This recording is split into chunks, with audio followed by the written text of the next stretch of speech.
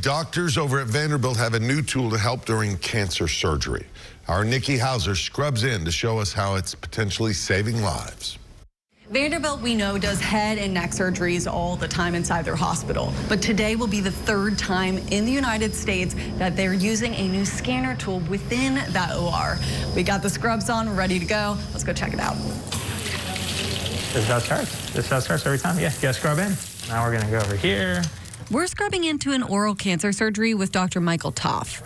But unlike the thousands of others he's done, this procedure is making history. Today is our third case. The third case in which doctors have introduced this into the OR, an intraoperative PET CT scanner, which shows the cancer in its entirety.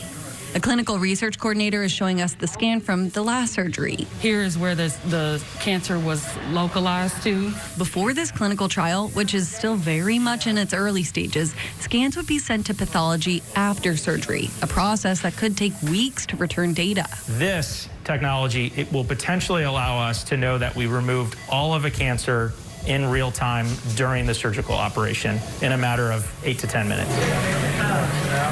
That's going there, so now you can go here to here.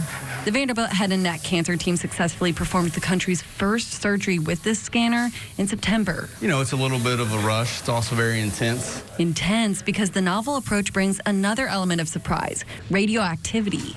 In surgery, the patient gets a small dose of a radioactive agent, which allows the tumor, once removed, to be visible on the scan. So the radioactivity essentially allows you to see the cancerous mass. Lights it up. Yeah, lights it up like a Christmas tree. Marcus Belinkie is the radiation safety officer. His role in this OR, to make sure the team is safe. In fact, each team member wears a special ring for that very reason.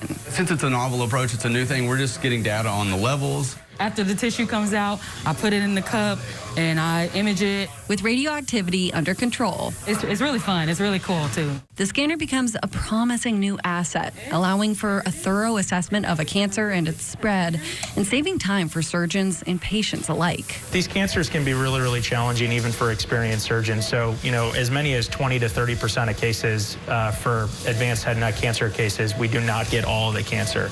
And so a device like this and a protocol like this really has the potential to improve patient outcomes. While new, it's a tool that's already making waves. Nikki Hauser, News Channel 5.